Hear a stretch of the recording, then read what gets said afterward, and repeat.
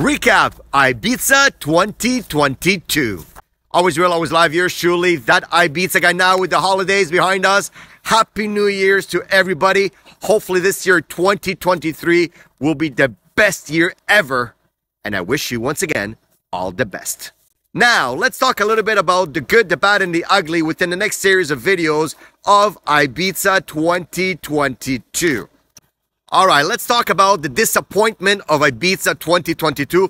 Obviously, this is according to me and a few other people I've talked to who have seen this event, had also seen it in the past, and simply said it wasn't the same. Disappointment 2022 for me has to be, and unfortunately this was one of my favorite events, Solomun at Pacha.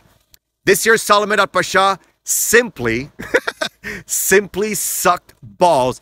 Also, closing party was really not the Solomun of the past.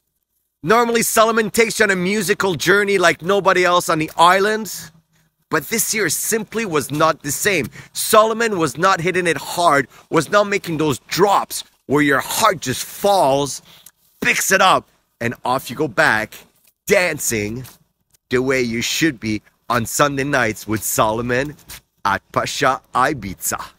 So yeah, this year Solomun wasn't at all what it normally is. His plus ones, fair enough. You all need to start somewhere. But his plus ones this year were not really strong. So the plus one normally starts around midnight. They go till about 3. Solomun comes on. And then they do their back-to-back from 5 to 6, 6:30, 7 in the morning. But here's what I say. The plus one needs to start at midnight, goes till about 2 a.m. in the morning. Then Solomun needs to take over from 2 till closing. Slowly build it up like he used to. Drop it, kill it. Make it a dance floor, go, oh, and then pick it up again, just like Solomun used to do. But 2022 was not that at all.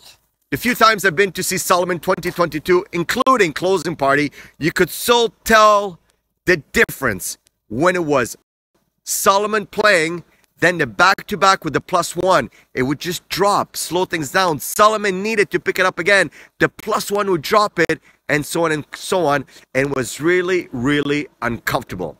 So yes, for me, yours truly, that Ibiza guy, disappointment of Ibiza 22, Solomun at Pacha. If Solomun goes back to Pacha in Ibiza 2023, hopefully he picks it up, change things up a little bit. 12 to 2, the plus one, Solomun take over for the rest of the night. Always real, always live, yours truly, that Ibiza guy. If you did go to Solomun, Ibiza 2022, do you guys agree? Yes or no? Comment below.